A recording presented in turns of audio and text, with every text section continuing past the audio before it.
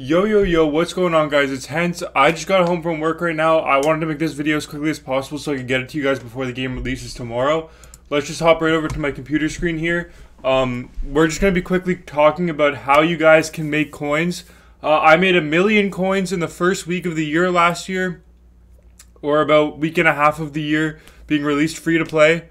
Other than the 4,600 hub points from the Ultimate Edition, in the first week and a half, I made about 1 million coins. At this point, my team's 86 overall.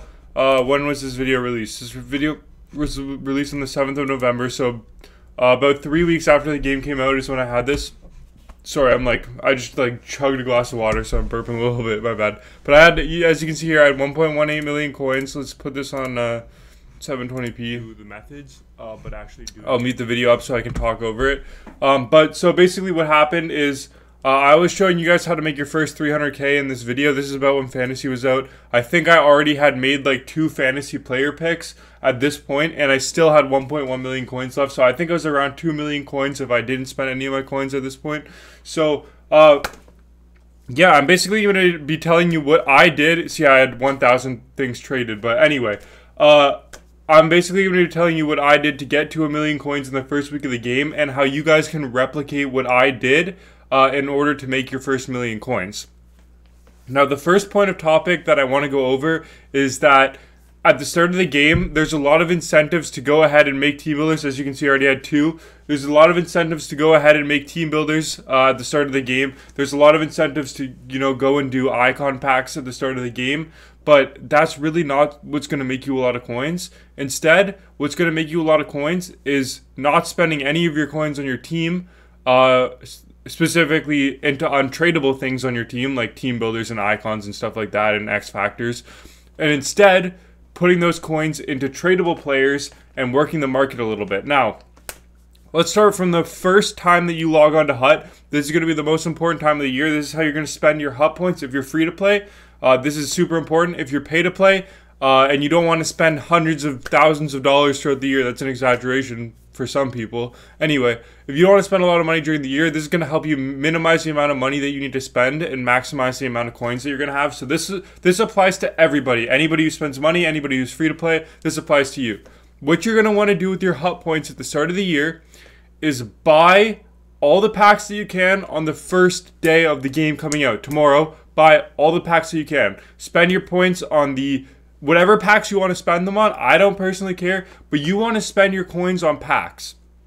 Then the second step is to sell everything that's on an NHL player. Quick sell everything that's on an NHL player. Any jerseys, any not contracts anymore, any coaches, any silver players, any non-NHL gold players. Quick sell them instantly. Just quick, get rid of them. Second step, any gold NHL players that are tradable, you only want to open tradable packs. Let me make that clear right now. Any gold NHL players that you have in your club that are tradable, or in your collection that are tradable, sell them on the auction house. Get the coins as fast as you can. The next thing that you're going to want to do, as I pull up my calculator on the screen over, which way is it? That way.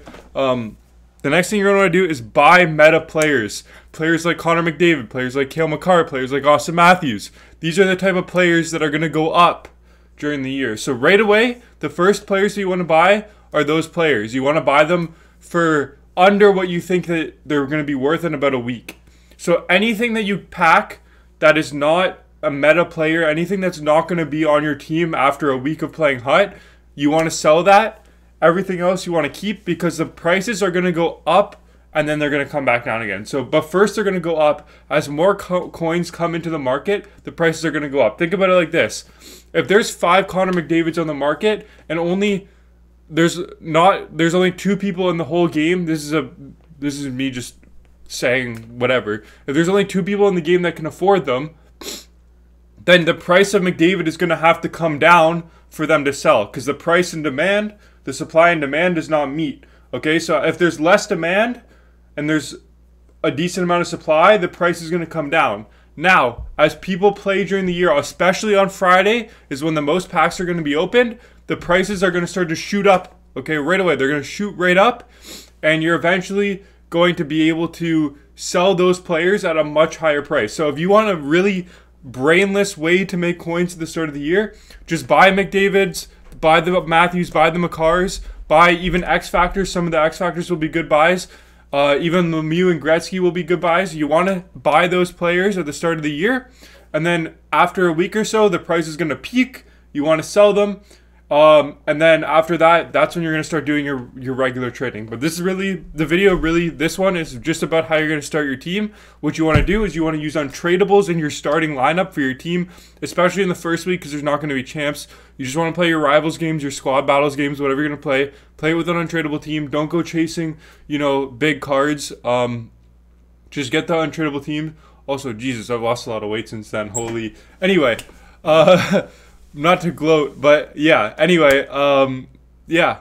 That's about what I was going to say for this video. I know it's kind of all over the place. I just got home from work. I wanted to get this video quick before it was too late. But yeah, with that being said, I hope you guys enjoyed this video, and I will see you in the next one. Bye, guys.